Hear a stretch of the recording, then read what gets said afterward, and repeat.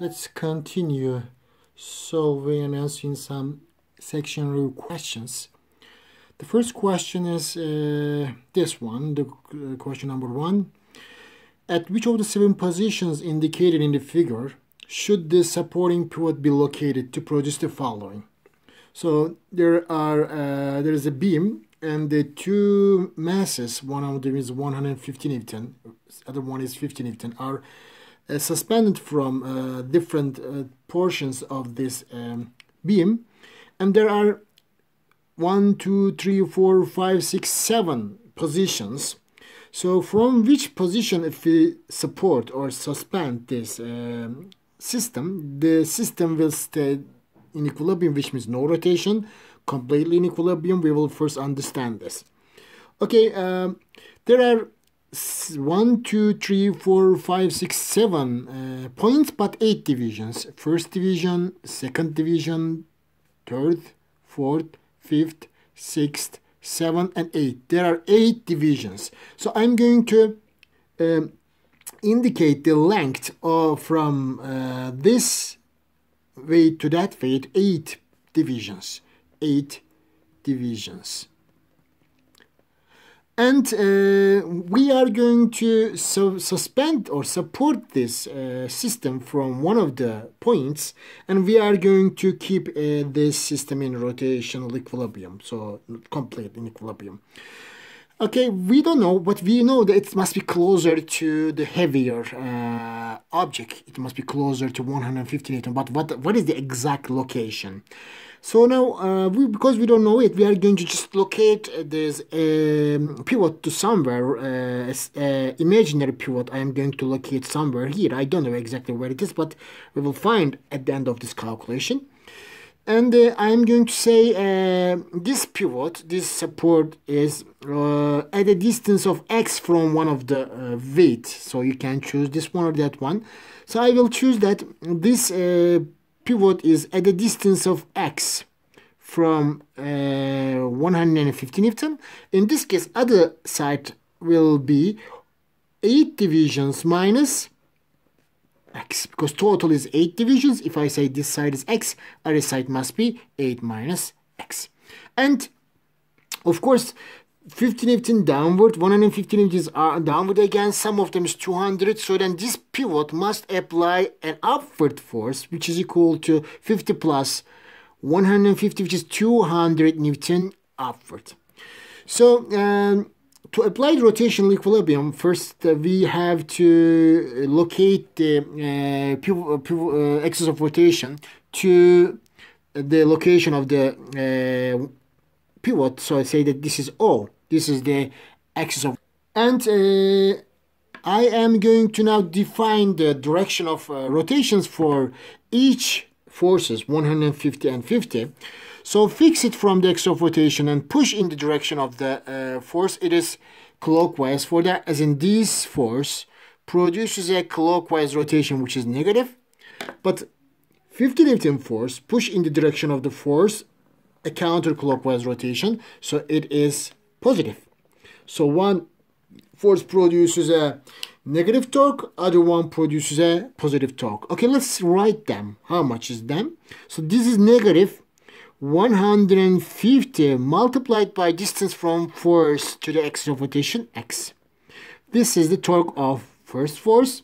Let's calculate the torque of the second force. It is positive, yes. 50 is the force multiplied by distance, perpendicular distance, 8 minus x. Okay, so then let's rewrite this 50 times 80, which is equal to 400, minus 50x is the torque of the second force. Torque of the third force is 0 because it's acting on the axis of rotation, so torque is 0 for this one. Then for no rotation, net torque must be equal to 0. And sum of all these 3 torques will be equal to 0, which is one of them is 400 minus 50x, other one is negative 150x, other one is 0 because it's acting on axis of rotation, so sum of them is equal to 0. And continue, 400, negative 500x minus negative 150, so which is negative 200x is equal to 0. Then 200x is equal to 400. So x is equal to 400 divided by 200, which is equal to 2 divisions. So I got it. So if this pivot is located 2 divisions away from 150, why? Because I said x is the distance from 150. So count 2 divisions, 1 and 2. So it is f. So if you support from f, so then this beam will stay in equilibrium, so there will be no rotation. F is the correct answer for this. So then if you support this system from F, so then there will be no rotation, because this force and that force both produces equal magnitude of torque but in opposite directions. So the net torque is going to be 0. And other part of this questions is part A. Part A, before starting for the net positive torque is asked. Now we are not going to provide rotational equilibrium. There will be a net positive torque. But to get this, first we should calculate the first part. If we know at what point there is no rotation, we can calculate. We can get the point which positive torque and negative torque. We know that if we support this system from F, this is the no rotation point. No rotation point. And I know that this 150 produces a negative torque and 50 produces a positive torque. Now, according to this no rotation point, both forces produces equal magnitude of torque.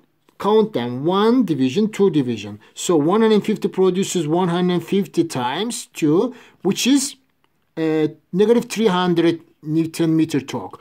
50 Newton produces 1, 2, 3, 4, 5, 6 divisions. 50 times 6, which is equal to positive 300 Newton meter torque. One of them is positive, the other one is negative. When you add them, 0. So no rotation point is this. But this time, we are going to find a point which provides a net positive torque. So then I should ask you, which force produces net positive torque? Of course, 50 Newton produces positive torque. So then 150 Newton produces negative torque.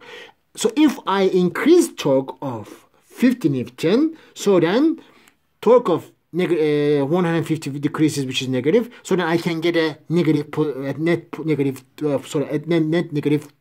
positive torque.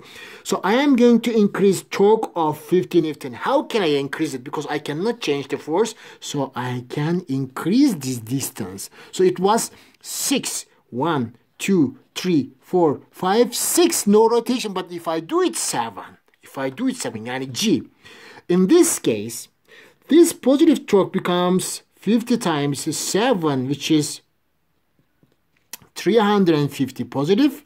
But this time negative torque decreases because that distance is to the G is 1. Negative 150 times 1, which is negative 150 Newton meter. So one of them is positive 350, the other one is negative 350. When you add these two torques, you are going to get a positive torque, which is equal to positive 200 Newton meter. So you are going to get a positive net torque if you put the pivot to point G. But part B is asking you for a negative torque. This time, again, no rotation point is F. This is no rotation point. And we know that here, in this case, positive torque, negative torque is produced by a 150, which is 150 times 2, which is equal to negative 300. And this produces a positive torque in no rotation, which is positive 50 times 6, which is again 300, but positive, some of them 0, so no rotation. But this time we are going to make this torque greater. How? Distance for this force must be increased. So which means 1, 2. So you can make it 3, you can make it 4, 5, 6, 7. Any point on the left of point F, A, D, C, B, A, all these points provides a net negative torque, because as distance increases more than 2, so then negative torque increases, but positive torque decreases. When you add them, so then you are going to get a net negative torque. This is the solution of this section review question, question number 1. And let's continue with the second section review question. Describe the approximate location of the center of mass for the following objects.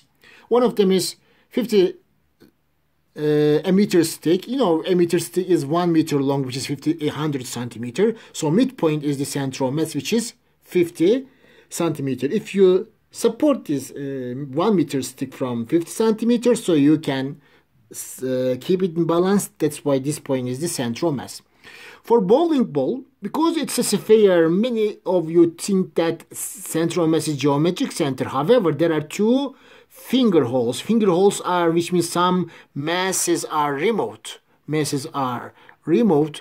When you remove some mass from finger holes, which means, and then center of mass shift to the heavier side. This side becomes heavier than that side. That's why center of mass will be away from the finger hole, but closer to heavier side. Closer to geometric center of the sphere, but away from the finger holes is the answer. For an ice cube, again geometric center because it's a regular shaped object. For donut, again geometric center because it is a regular shaped object. For banana, close to the middle along the line. So if you draw a line through the middle, it's going to be closer, but in the middle, somewhere here. So of course, its shape of the banana is also important. Some bananas are curved, some are straight. So that, but we can say that there's a middle line, and then just draw a line through the banana, and it's going to be very close to the middle of this banana. And question number 4, because 3 is skipped because 3 is about section 3. Question number 4, identify which, if any, conditions of equilibrium hold for the following situations. This example is very important. Many mystery exam questions are asked about this. A bicycle wheel rolling along a level highway at constant speed. Level highway means straight. I mean it doesn't turn right, left, and constant speed. If there is no change in the direction, so which means there is no angular acceleration, zero angular acceleration, because if object is not moving on a circular path, so then you can understand that there's no angular, but and also constant speed, which means there is also no linear acceleration. So zero linear acceleration, zero angular acceleration. If acceleration is zero, so then you can say that this object is in equilibrium. So zero angular acceleration provides rotational equilibrium. Zero linear acceleration provides translational equilibrium, which means bicycle wheel rolling along a level highways at constant speed has both translational and rotational equilibrium. A bicycle parked against a curve. Of course, it's very simple. I mean, there is no, it's not moving. It's just at rest. So both translational and rotational equilibrium, because both accelerations are zero here. And the tires of a braking automobile that is still moving. Braking is keyword here. If automobile is braking, which means tires are also braking. Okay, tires are slowing down. If it is slowing down, so tangential speed is decreasing. So there must be some, if tangential speed is decreasing, there must be tangential acceleration. Yeah, this must be tangential acceleration. Tangential acceleration. If tangential acceleration is decreasing, which means some of the force acting object cannot be equal to zero, so no translational equilibrium. Translational equilibrium does not exist because there is some tangential acceleration. If angular speed is decreasing, according to the equation, this is, if the tangential speed decreasing, this is tangential speed, this is angular speed, these two are related. If one of them is decreasing, that one is also decreasing angular speed. If angular speed is decreasing, there must be an angular acceleration. So if there is a change in angular speed, so there must be an angular acceleration. If there's an angular acceleration, in this case, if there's acceleration, no equilibrium. If there is no acceleration, yes, equilibrium. So there is an angular acceleration, so that's why there is no rotational equilibrium. And D, a football traveling through the air. If you throw a football in air, only one force acts on the the wall, which is the gravitational force, and gravitational force causes free fall acceleration. Remember, G. If there is a free fall acceleration, and free fall acceleration is known as linear acceleration, so linear acceleration exists. If linear acceleration exists, of course, translational equilibrium does not exist. No translational equilibrium. But gravitational force only causes object to, to move up and down. It doesn't cause rotation of the ball. So then that's why zero acceleration, no angular acceleration. So in this case, zero angular acceleration. If angular acceleration is zero, of course, there must be rotational equilibrium. So here is the rotational equilibrium exists, but translational equilibrium does not exist for this question. And another question is, there's one more, but it's very similar to the previous question we solved. I will skip question number 5. It is very similar to practice problem. And this question is many times asked to me frequently. Why would it be beneficial for a bicycle to have low center of mass when rider rounds a turn? Okay, first, what does low center of mass mean? We should get this. Low center of mass, for example, when you hold this pen, center of mass is here. This point is center of mass. If I take this, center of mass gets closer to the ground. So high center of mass, low center of mass. So which means it's possible to make a bicycle low center of mass by taking, for example, by making the seat closer to the ground or farther from the ground. So then this point can be a high center of mass if you take the seat up. This point is a low center of mass if you take the seat down. So if low center of mass happens, normally bicycle, when you are turning round, bicycle is not perpendicular to the ground. You are a little inclined the bicycle like this. So the bicycle makes some angle with the ground. That's why this gravitational force of the acting on the bicycle can cause you tip over when you are turning. However, high center of mass, if the center of mass is high, this is the axis of rotation. Distance from the force to the axis of rotation becomes greater. If distance is great, torque becomes greater. So then for high center of mass, torque is equal to FGD sine theta. Because D is greater, torque is greater. But if you take it to you make bicycle to low center of mass, this time, because distance gets shorter for this one, FGD2 sine theta, because D2 is smaller, because it's closer to the ground, low center of mass, torque becomes smaller. So if torque is smaller, this bicycle cannot tip over very quickly or very easily. But if it is high center of mass, distance from the ground increases, so then torque produced by the gravitational force is big, so it can tip over very quickly.